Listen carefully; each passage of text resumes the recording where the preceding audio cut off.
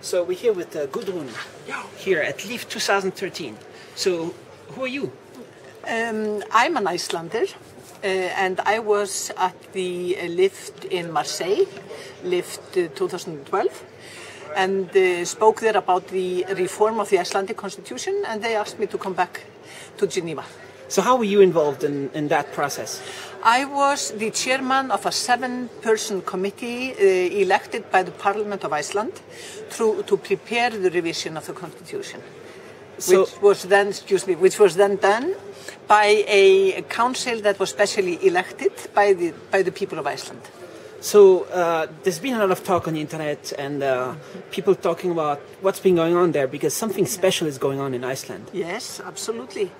Iceland had a serious financial breakdown in 2008, and people wanted a thorough cleanup, could you say? And a part of that was to finish the reform of the Constitution that had always been planned from 1944 and had never really been done. So that's what the idea was, to take the Constitution from A to Z and amend what needed to be changed, and not more than needed to be changed, but whatever people felt really was necessary. And that's not finalized yet, right? It's still in process? It's still in process. There was a bill for the new constitution was prepared by a council of 25 people who were elected by the public of Iceland. And then their idea was presented to the parliament, and it's now in the hands of the parliament to decide. And this election in April, so hopefully something will happen soon, right? Yeah, hopefully. Yeah. Or if it isn't finalized, it's not as if the process is then destroyed, because a lot of work has been done, and it will then be in the hands of the coming parliament to actually complete the task according to the present constitution, like we have to do it. So at your presentation, you showed some images of a day where there was 8 hours of thousands of people in a huge hall. Yes. And who was organizing this?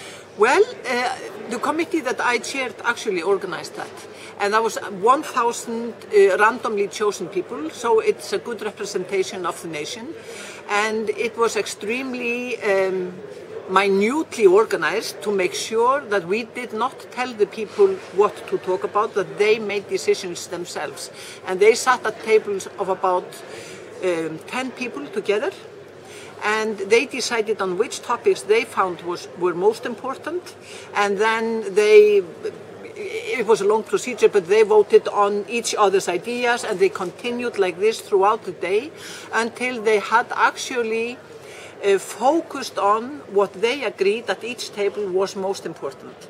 And when you have 1,000 people doing that together, quite a lot comes out. And we presented all that on the internet. So it's still available on the internet. Did you say that some young people, was it university people that were involved in planning that? Or? Yes. Yeah? Some young people, young entrepreneurs also. Not necessarily university people, but young people had taken part in preparing a grassroots organization of 1,500 people the year before. And they did it very well, and we decided to ask them to help us this time as well. And they did it exceedingly well. I was very pleased. So is this going to be the most revolutionary, most advanced constitution in any country in the whole world? What's going on there? Obviously it's based on what we had before. It's a constitution for a Nordic welfare state. So it doesn't apply to any country in the world, of course. It applies to Iceland. It's made by Icelanders for Iceland.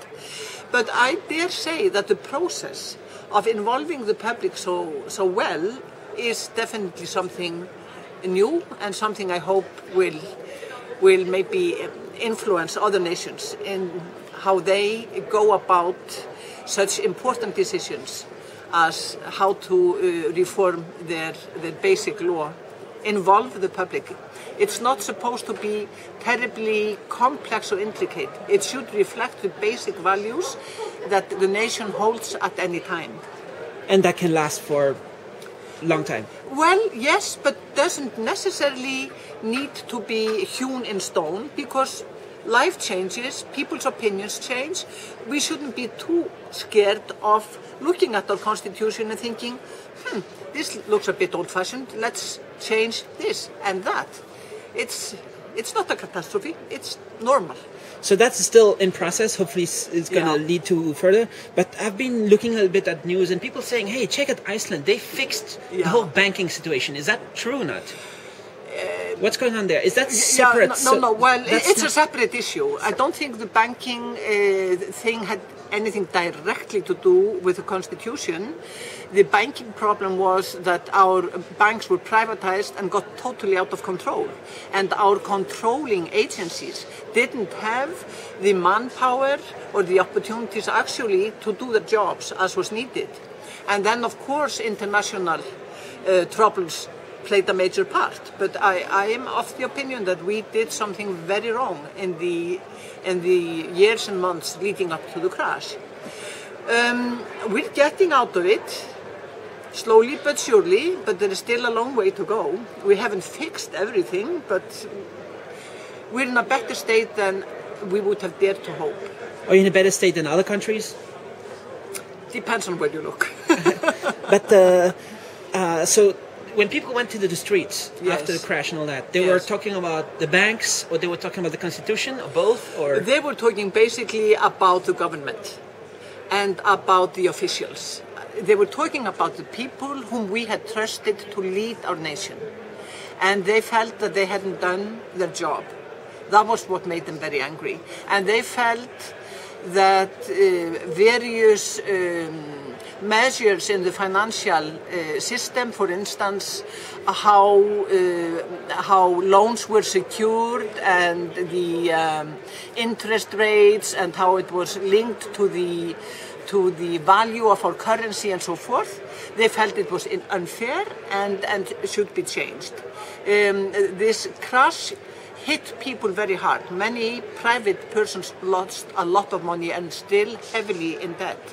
And obviously they were not happy with that, and they demanded a just solution to that. That was the basic issue. But in demanding that, they wanted a cleanup which included finishing this revision of the constitution that had been promised so many decades ago. So you want a cleanup? How big is Iceland? 330,000 people. 330,000 people? But we can be hopeful, the whole world, that you're going to lead the example and kind of like... We hope so. And that other countries might get inspired of what happens there? Yeah, hopefully. That would be a good thing. All right, thanks. Looking forward.